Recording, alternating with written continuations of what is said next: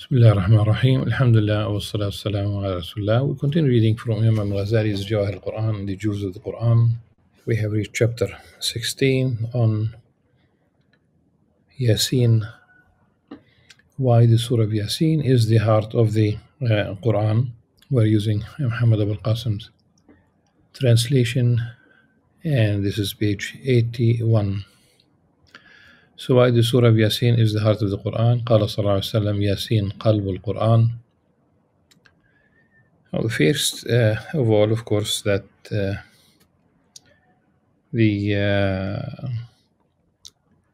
this hadith has a weak chain of narrators. I think it's very important. It's our responsibility to clarify these things.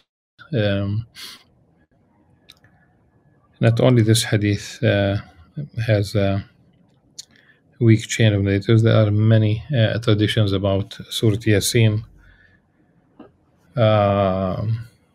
Some of them are simply famous phrases that are not even traditions. For example, Yasin lima qura'at lah. It means that Yasin is the Surah Yasin is good, is valid for whatever it is recited for. So somebody is sick, somebody whatever. Lima qura'at lah. This is a famous saying that is not hadith at all. Probably more, since people do recite Surah Yasin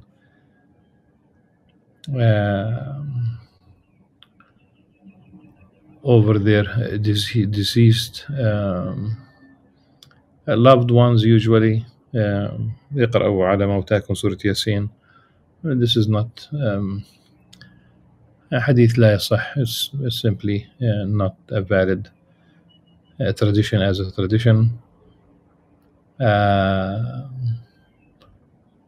And the meaning of the hadith anyhow, it's about those who are dying, not about those who are already dead, but doesn't make much difference really. Still, it's really it is part of the Quran. Another hadith, من قرأ ياسين في ليلة أصبح مغفورا له. Also, لا يصح. He who recites Yasin in one night, he will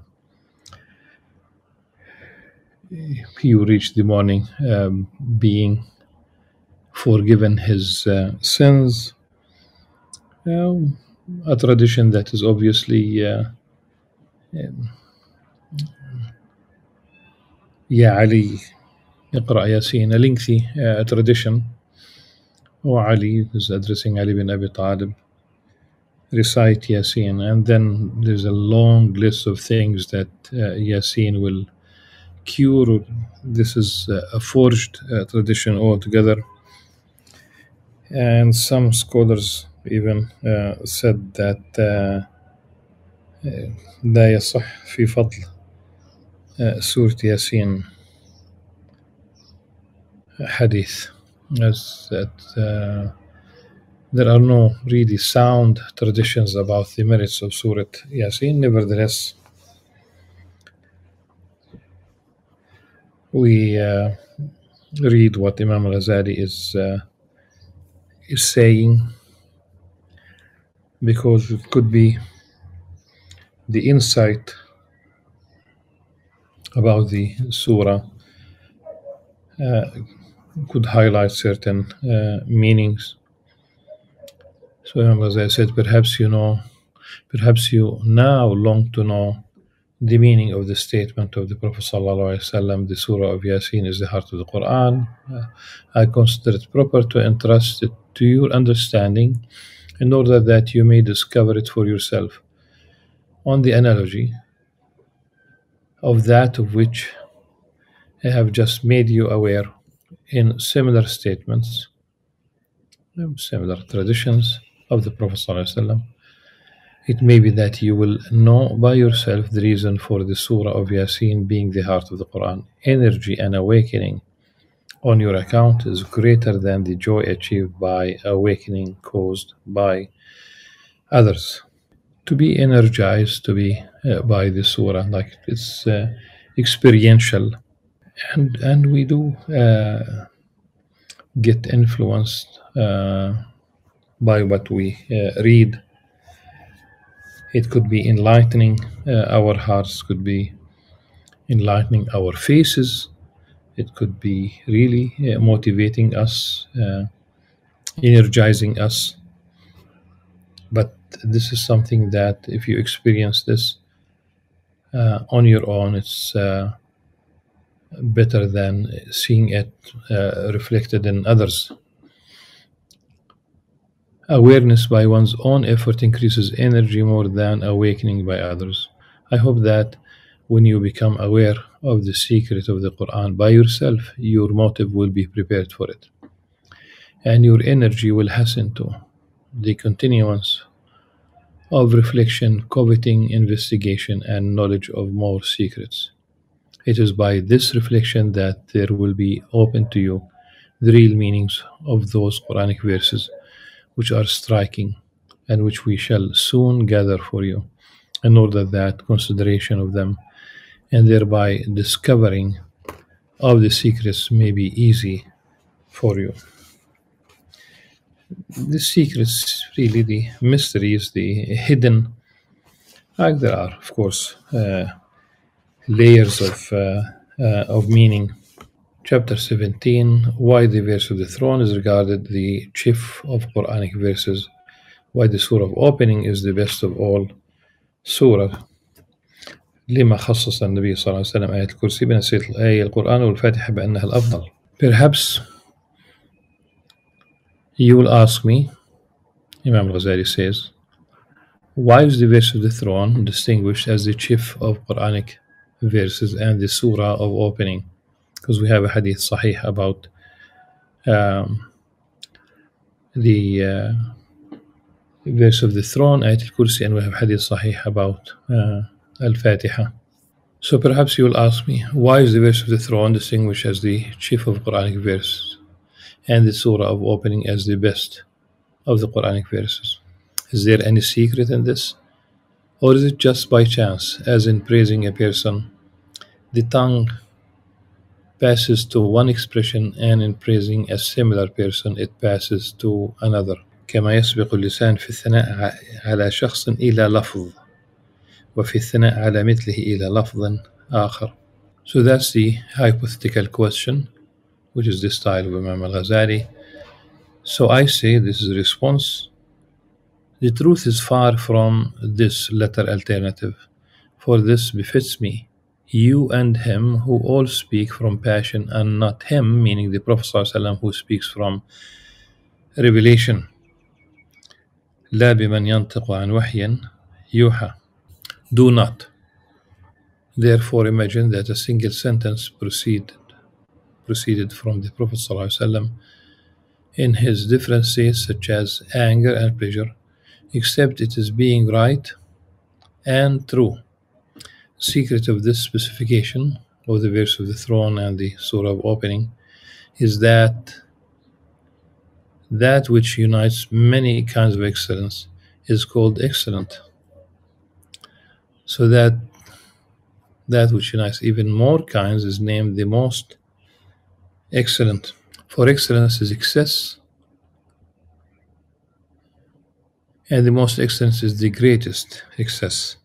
The word excess, does it really reflect as ziyada?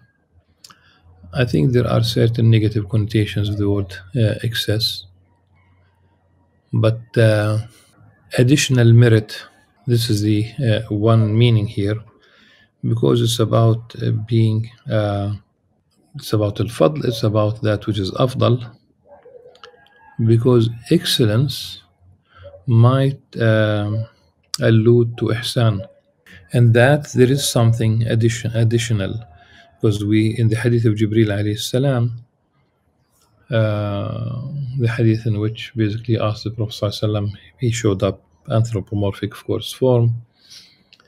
He approached the Prophet ﷺ, spotless white clothing. The companions did not recognize him, Uh, so he was not really from Medina, and it did not appear that he was traveling. So this like there's something unique about him. So because either you have been traveling, uh, then we talk about dirt, sweat, you know, spots all over your clothing, etc. Or you are from the people of Medina, and when you are neither, this is something mysterious. So he approached the Prophet ﷺ until he um, literally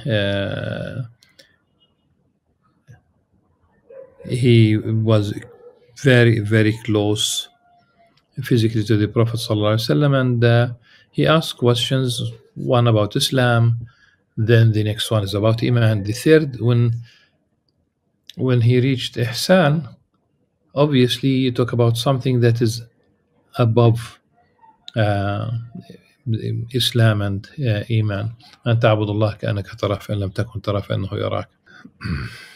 Then and al-husn, you talk about a certain aspect of beauty. Jamal is one. إن الله جميل يحب الجمال, and excellence, doing things to a beautiful degree, perfection, if you will. We'll continue. As to the headship, it means the stability of the meaning of nobility, su'dad, which necessitates following by others, but itself refuses to follow any other.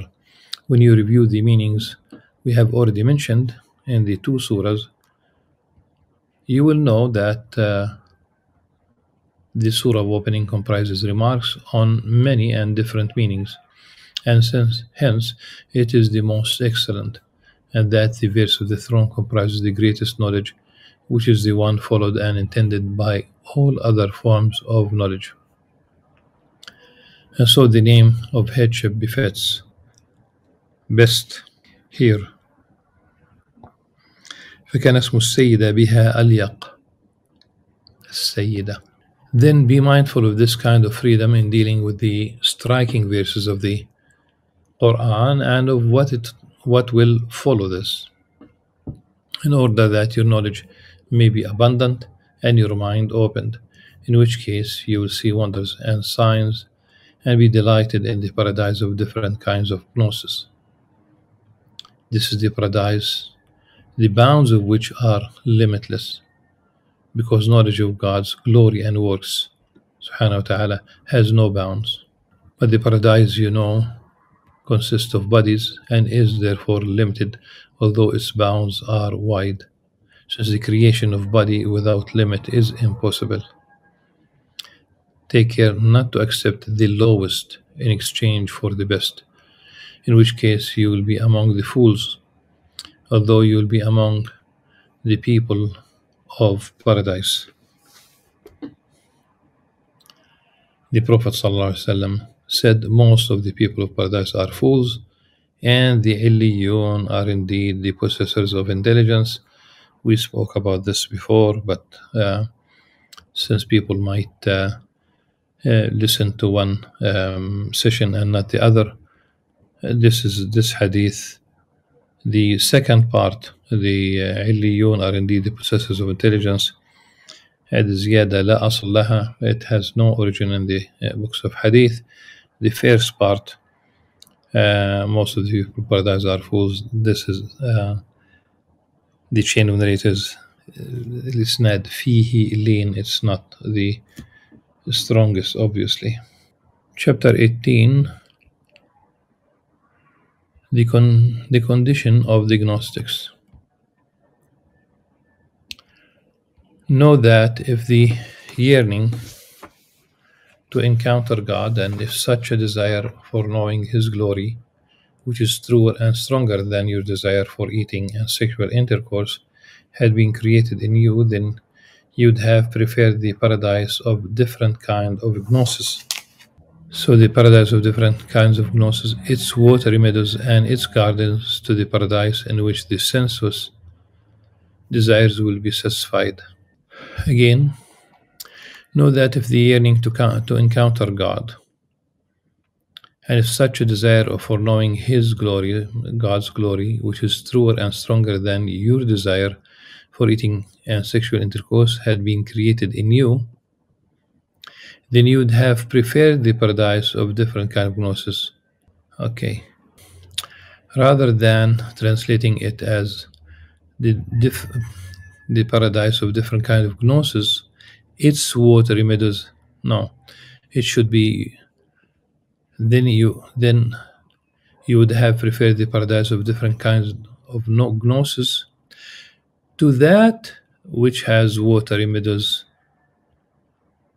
and gardens, the paradise in which the sensuous desires will be satisfied.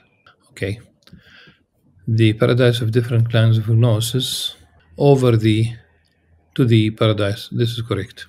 This is correct. But one should not be misled by the watery meadows and its gardens, because you talk about gnosis, ma'arif, and this is here a metaphor.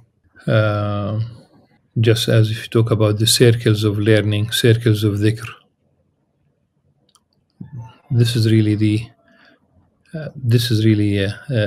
meadows that we talk about, and it's a metaphor. It's a feast. It's a metaphor. It's a banquet. It's a metaphor. Know further that this desire is created in the Gnostics and not in you as desire for worldly influence. Jah is created in young men and not in children who have only desire for play, and their being without the pleasure of domination, الرئاسة. Whereas the Gnostic is surprised at you for your addiction to the pleasure of worldly influence and domination, because the world on all sides is a mere play to him. Imam Al-Ghazali elsewhere, he says that the last thing that dies in in men in particular, so someone might be old and sick, meaning that he no more has the ability to enjoy sensual pleasures, and sick to the degree that he's prohibited, and he adheres to the doctor's prohibition, like they would prohibit him from eating this and that, like a very, very strict diet. Sometimes they describe it here as hospital food, bland, tasteless. Then Imam Ghazali says the last lust to die is that of hub ri'asa. So people could reach, and we can see it, that people reach old age and also no ability. Maybe they are showing signs of dementia, early signs of Alzheimer, and they are still in their 80s. They are running for the office of the president time and again. When you talk about a nation of a few 100 million people, definitely there would be someone who is capable, even within your own party, younger. But حب الرئاسة, love of domination, is the last thing that dies. When this desire is created in the Gnostics, their delight in knowledge is in proportion to the measure of their desire. This desire has no relationship to the pleasure of satisfaction of sensuous desires, for the former is a pleasure which does not pass away, that of knowledge, and which is not to change by weariness, whereas the latter does. On the contrary, that pleasure, unlike all other pleasures, is always multiplying, continuing and increasing, with increase in knowledge and yearning for it. That desire, moreover, is only created in man after maturity, I mean, after reaching the limit of the full man, maturing in that intellectual, spiritual sense. The man in whom this desire is not created is either like a boy whose natural disposition is not perfected to receive this desire, or like an impotent person whose original natural disposition is corrupted by the troubles of the world and its desires. When the Gnostics are provided with the desire of gnosis and the pleasure of beholding God's glory, they, in their study of the beauty of the lordly excellence, are in paradise, or in a paradise, the breadth of which is as the heavens and the earth. في جنة عرضها السماوات والأرض بل أكثر وهي جنة عالية قطوفها دانية. That is a lofty paradise, the clusters of fruits of which are near together, for its fruits and are the qualities of the Gnostics themselves and are unfailing and unforbidden, لا مقطوعة ولا ممنوعة, since there is no weariness in Gnosis. Now, the Gnostics look at those addicted to the base desires just as intelligent men look at children at the time of their addiction to the pleasure of play. And you might say to the kids, stop playing. This is why you find them to have a disliking for people and to prefer life and retirement and solitude, which are the best loved things to them. They flee away from worldly influence and wealth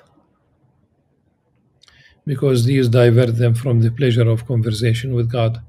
They shun wife and child, avoiding being diverted by these from God subhanahu wa ta'ala.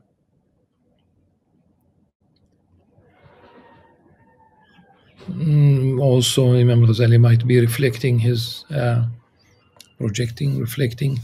own experience, because he did leave wife and child. He had 3 daughters. Abu Hamid simply an honorific nickname. I say honorific because it's many Shafi'i scholars adopted the Abu Hamid as a nickname, or were nicknamed Abu Hamid al-Ghazali, Abu Hamid al-Sfaraini.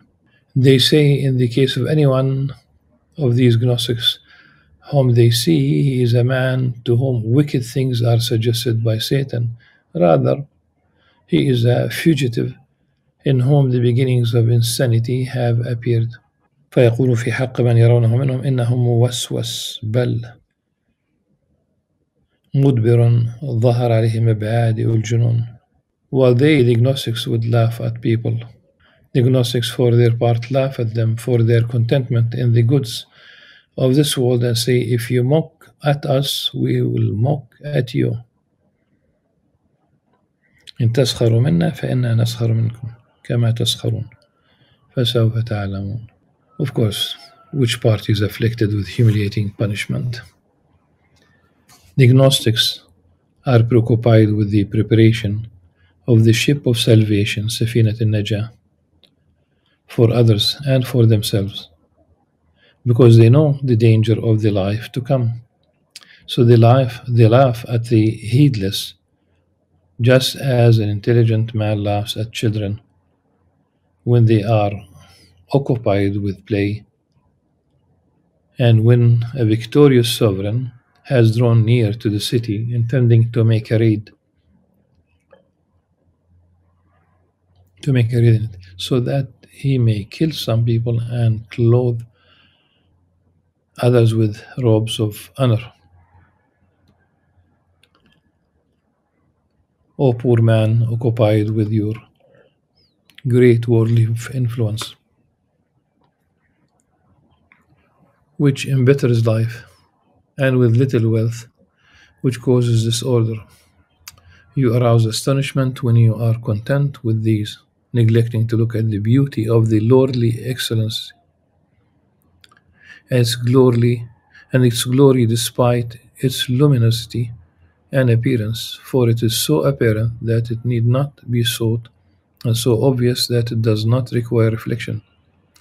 After the purification of the soul from the base desires of the world, nothing bars the soul from occupation with that beauty except its strong luminosity, together with the weakness in the pupils of the eye. Glory be to him who has disappeared from the sight of men's eyes by his dazzling light, and become veiled from them by his great appearance. فسبحان من اختفى عن بصائر الخلق بنوره واحتجب عنهم لشدة ظهوره.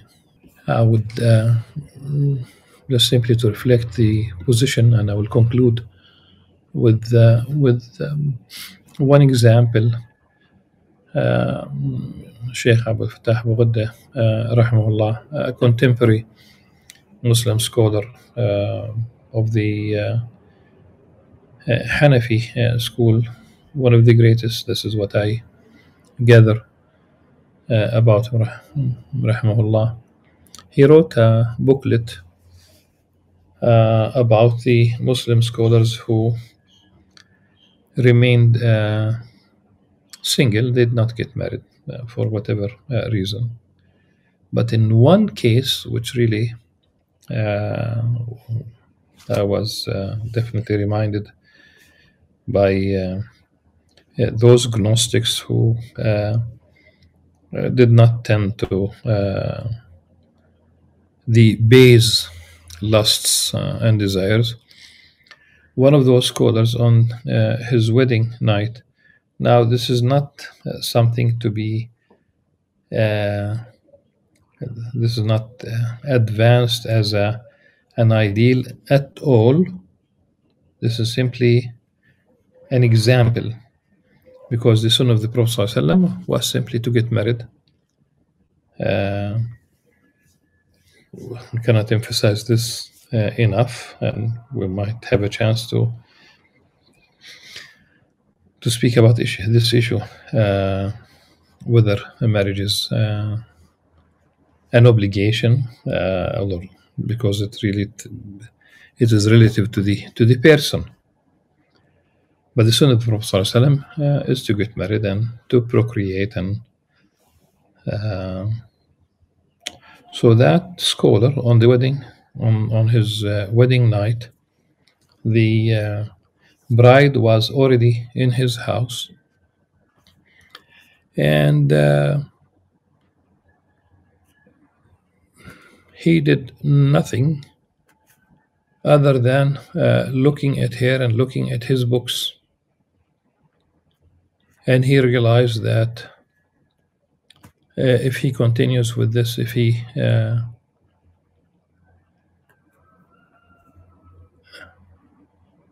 she continues to live with him, then she will take him away from his books, from knowledge, at least partially. At that moment, he divorced her, because she would not be in his presence without marrying her in the first place. Now, the probably 99.9% of us who are aware of this story, and then you, the listener, we might not really appreciate this story, and we might dismiss it and go ahead and dismiss it. The idea is that for some people, knowledge is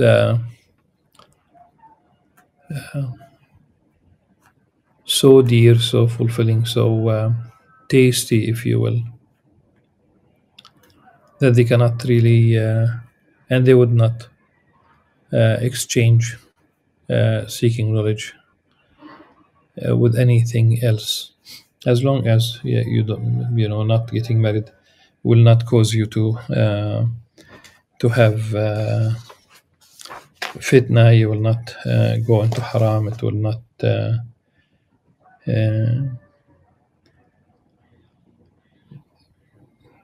create a void and preoccupation with the idea. Thus, we conclude chapter 18 and chapter 19, inshallah. The reason for stringing the jewels and the pairs of the Quran on two separate strings. في سر السبب الداعي لنظم جواهر القرآن في سلك واحد ونظم درره في سلك آخر. That will be chapter 19 in the next session, inshallah. Until then, سبحانك اللهم وبحمدك أشهد أن لا إله إلا أنت أستغفرك وأتوب إليك. والسلام عليكم ورحمة الله وبركاته.